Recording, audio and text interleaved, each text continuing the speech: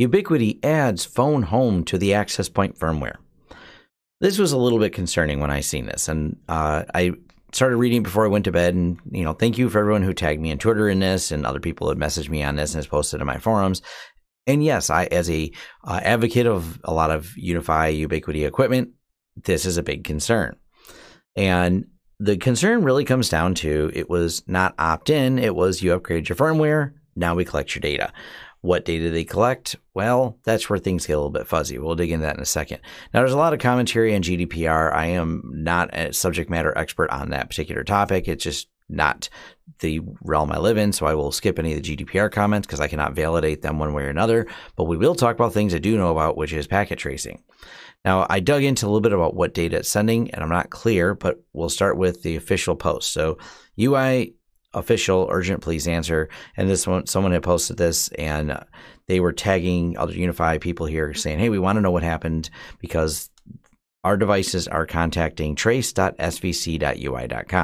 I also thought it's weird. I don't know. I don't have an archive of this particular forum post, but apparently that one's deleted. But I'll leave links to all these other places. It's being discussed over on Hacker News and, of course, over here on Reddit. Now, UniFi, someone from UniFi, UI Mike D, did reply. And his statement on this is, we have started to gather crashes and other critical events strictly for the purpose of improving our products. Any data is collected as completely anonymized, GDPR compliant, transmitted using end-to-end encryption and encrypted at rest. So there is no on-off switch, but there are no penalties for blocking internet access to the device, dropping traffic to this host, and or blocking via DNS. If there are any questions this related, I may suggest that you look at our end-user agreement terms, service privacy policy, readily available to read on website. Obviously, I'm not going to read through those right now. Now, someone did say when they blocked it, they had a problem as a memory leak and the device would crash as running on memory, and that was fixed in the 4061 firmware. So if you do block it, make sure you're on the latest firmware. So they were saying you can, they're fine with that, but this kind of makes the only way to opt out actually sinkholing the DNS of where this goes, which, like I said, that's very concerning. And I'm really disappointed because I've participated in plenty of things in the Linux world where they say, hey, would you like to, and I'll use Debbie as an example, participate in our package survey. And yes, I would like to participate in package survey. That'd be great because, I like to give data to companies to help out.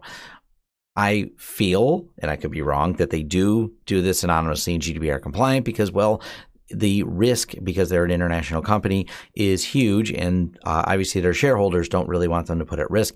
And I don't know what data they would really mine, because trying to exfiltrate mass amounts of data, while it could be done from an access point, I don't know. I mean, obviously they could just gather MAC addresses, gather devices, and start gathering stats. I don't know if they really want to do that, but I did some packet tracing, so I at least get an idea of the volume of data that's being exfiltrated without our permission, per se. Like I said, I'm a little disappointed in Ubiquiti doing this because as a product and someone as someone we really like these products, we've had a lot of clients who like this because they can self-host everything internal without having a bunch of random connections leaving the network. And obviously that's less true with these devices. So I will show that I have two different access points, and we're going to talk about how I actually captured some data. So the one we call the Air Rectangle is a base station XG. It's running 4.0.66 firmware here. And this new better Wi-Fi is our Nano HD, and it's running also 4066.10832. So they're both running the latest firmware. Now, I did some testing and rebooting on these and set up packet tracing on here. And I also created some rules and was watching and resetting these rules to show the data being collected, how many kilobytes of data. It's very small amounts of data going to this. Now, how do we figure out what UniFi Trace is? Well, it's those IP addresses. First, we'll start with, you do a dig.trace.svc.ui.com. Here's the IP addresses. Then we go in over to pfSense and we created an alias called UniFi Trace. And what I did was anything that goes there, I want to know about it on my network and create a very specific log. And I want to see the states and number of kilobytes going over there. Also, I took and did full packet tracing on each one of these devices. One packet traces for the Nano, one packet traces for the base station XG. We'll go over here. Here's the Nano, and this is a Nano reboot. So the Nano wakes up after a reboot and says, let me IGBMP v2, then do some ARPing and figures out DNS and does ping and says, okay, here I am, I'm awake, and goes back and forth. And away we go. No response found. There's a couple ICMP and then joins. Now, you don't see the joining data because I was only filtering for things leaving the building. They're on the same network. So the controller is on the same network. So I did not packet trace any of that. So this is just the packet trace for what I went to. And please note, it didn't try to go to that URL, the service URL. Here, this is where it does trace.svc.ui.com. It's the first thing it does when it wakes up. So this is a full packet trace of the base station. So the Nano doesn't do it, the base station does. And I don't know what the circumstances that make this occur or which models it's in yet, but I did test 2 separate models. And this one does go to, first thing it does is query this, goes through, does some query response, and then we have some data being sent back and forth. And there's not a lot of data. So when you get to the application part of this, the application, it doesn't send much. So not that sending anything as I'm justifying, I'm just saying it doesn't send much. So it at least, so to speak, stands up some of the statements by UniFi official that there's not a lot of data being sent. It's just very specific anonymized data. So I'm not seeing it. I have a few devices connected to it, and it doesn't send that much, and it just doesn't on boot, because after it boots, it just goes into ARPing and doing its normal thing. So this was only done on boot. And as you can see, even that many kilobytes, that's resetting the devices, and it's only on reset they are sending. So as you can see, there's currently 0 active states with that particular filter on there. So it's not like doing it consistently. It seems to do it on like a restart, and maybe if you crash it, but it's still concerning because it was not something. I updated firmware to fix whatever is on the list of firmware.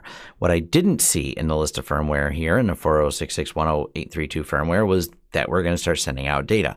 So that's where the bigger problem is. They had an option saying, hey, you're going to opt into this or you have to opt out. And I wish it was opt in, but of course, no one would ever change the default and ever send it. So if they're collecting data, they would probably force it to be opt out. Not saying it's right. I'm just saying that's probably what would happen. But I think an option to do so would be nice rather than the option to go, well, go sinkhole it.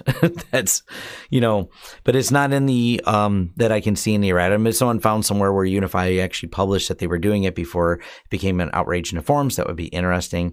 But it's still disappointing that they're, doing this. I mean, I do and would like to participate in letting UniFi know that there's a problem and make better firmware. So this would be great. I'd like to tell you guys about better firmware for the device. That would be awesome. But what I can't, really wrap my head around is why unannounced they would do this. And it's certainly not like they wouldn't get noticed, because a lot of network engineering people use this. A lot of companies use this. And when we find something new, especially one of the Wi-Fi devices directly going out, it may trip some of our tools that we use to go, hey, new connections, where are they going? So, like I said, the packet traces, not every device seems to do it. I don't have a whole list of what does or what does not. And I will also comment that, it does appear to be fully encrypted. So at least it's only being shared with our friends at Ubiquiti, whatever it is they're sharing over there. And UniFi, Mike here, his statement, I don't feel that they're a nefariously evil company like people may want to portray over this.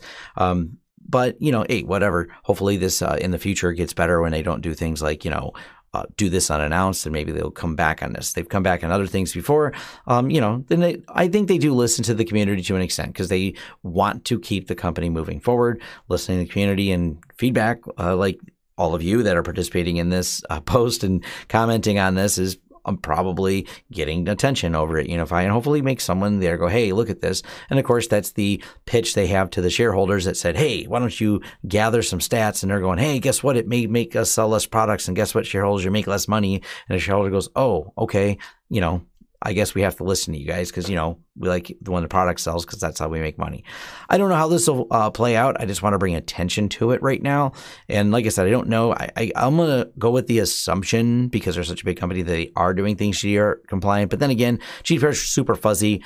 It's such a new law that it's going to be fuzzy to sort all that out. And I don't have, like I said, the qualifications or the legal background to really comment on the GDPR implementation of this, whether or not they're compliant or not.